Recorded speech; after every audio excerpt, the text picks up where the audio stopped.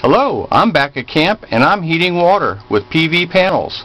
And these are the same PV panels that are also charging my batteries. This is the controller I talked about in some previous videos. It uses a 300 watt eBay inverter board, which only costs you about $5. It's modified and there's a little circuit add-on to it, and we add 5 capacitors.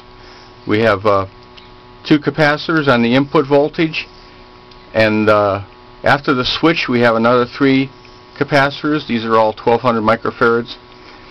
You can put anything in there as long as you get over a couple thousand microfarads. This LED indicates that we're putting power into the heater. This LED indicates that it's inhibiting somewhat.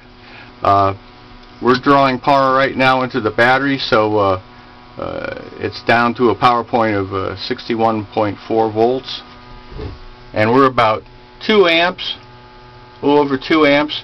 It's a very cloudy day, and this is when you need a controller that'll keep the panels at power point, because if you connected them directly you'd be down to about 20 volts right now, or maybe even 10.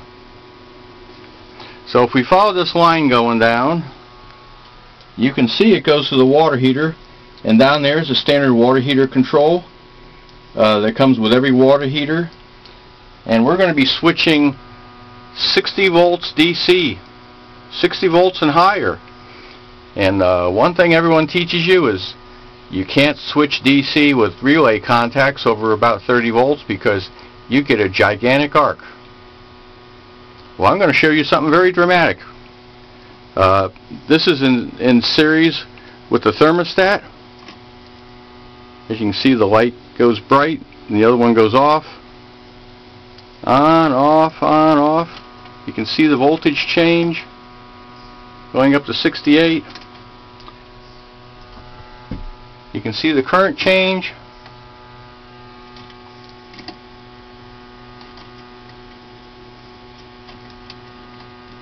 And you say, hey, I didn't see anything. What's so dramatic about that? Well, without this circuit, you'd be drawing a half-inch arc from those connections right now. Remember, it's right on copper, one of the worst metals to be switching high voltage with. And this system really works. I did some videos previously on it, but that was all kind of theoretical. But this is a system actually working. It's not too expensive to build, and I want to show you basically what it is. Up top we have our PV panel voltage going in. It goes to a couple capacitors which just store the charge because we're turning on and off, and anytime the panels aren't supplying power to the water heater, that power is going into the capacitor and being stored for when the water heater turns on again. On the other side of the switch, remember, we got the thermal overload, which is the emergency. You have to manually reset that, and below that is the thermostat. So below that we sense the voltage on these capacitors, and when it drops below a certain voltage, it just shuts this board off. And when we so I have that little bit of copper wire there in series with the thermostat, and so when we open that up, the voltage on the top capacitors is the same as the voltage on the lower capacitors. So basically you're opening up the contacts with almost zero voltage potential, and the inverter shuts off immediately when it senses the voltage dropping just a little bit, and the system works. It allows you to switch with no arcs whatsoever.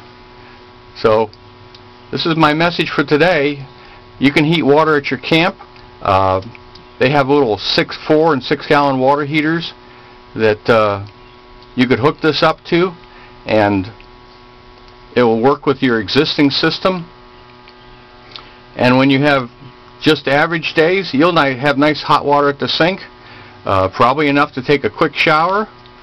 I mean, this is ideal for a small camp. I'm heating 30 gallons of water here with my system. But anyway, having some hot water at the sink is nice. So this is the message. You don't have to, live like a hermit out there. You can have hot water. I even have a dishwasher with heated dry, and I only have one battery in my system.